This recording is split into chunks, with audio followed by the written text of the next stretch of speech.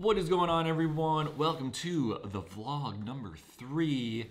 It is Sunday, April 26th, and you know what Sundays are for? Cheat meals. So I'm gonna eat something super delicious later today. I put a little poll on my IG story. It's either gonna be pizza or pad thai tonight, and I think pizza is in the lead right now, so it's probably gonna be pizza. Also going to watch The Last Dance, which is the Chicago Bulls documentary with Michael Jordan, Pippen, and like Rodman. That was my childhood, so I couldn't wait for this to come out. So I'm pretty pumped about that. But I took suggestions on my first vlog, and someone told me to talk about my book, a little intro to my book. So that's what we're gonna do today. Just keep it pretty chill, keep it a very quick vlog today. But this is my book, Better Stretching. It came out March 3rd, 2020. So it's been almost 2 months since it's been out. And I'll review just the book in general. But I want to create this because I know some people like to learn through having a book and actually physically holding something. So people know I'm on social, and now I'm on YouTube a little bit more. And it's good to have videos out there, but some people learn differently, and sometimes it's by book. But I wanted to keep it nice and simple, just like my social media, kind of straight to the point. But let's go through the table of contents. The first part is more of an intro to the book, why we're stretching, what it's good for, how long should we stretch for, all that stuff. And then we go into the actual stretches. So I break it down into the lower leg, upper leg, hips and glutes, lower back, mid and upper back, shoulders, chest, arms, and neck. So I wanted to break it up in body parts just so it was a little bit easier for people to find. And I keep it pretty simple. Let me see if I can find some stretches. So these are some hamstring stretches. Again, you can see it's very simple. Got some really good pictures too. Had a great photographer. Actually had to do these. It took over 2 days, or took 2 days to actually get these shot. I was spent. You get really tired taking photos. I was just stretching. I can't imagine fitness people doing fitness related photo shoots. They must be like shot. So keep it nice and simple, nice description, how to do it, some cues and target areas. And that's for the stretches, and there's over 100 stretches and exercises in this book. Also at the beginning of the book, I talk about a little, it's almost like a little plug and play template where you can make your quick little stretch routine on your own.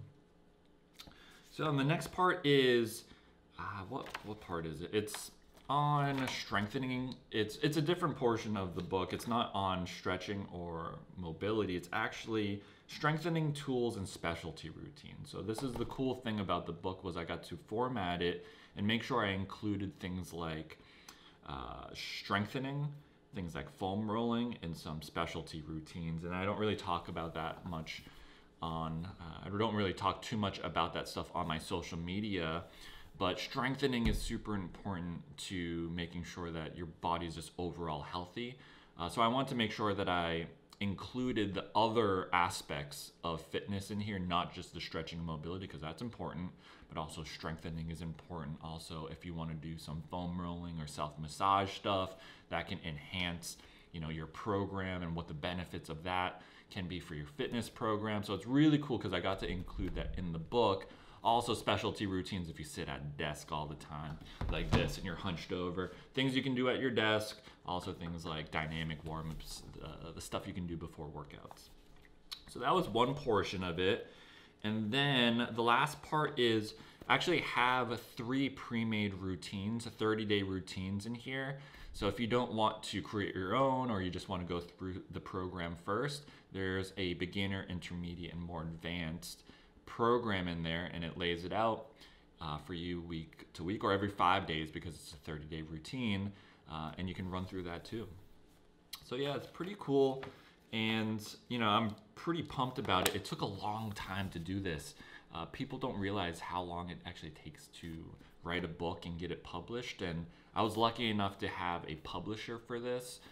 But it took from what was it? Maybe like August, September of 2018 when I first started the process, and this just came out March 3rd, 2020. So it's probably a 1.5-year process to go from the idea to actually having it into people's hands, which is nuts.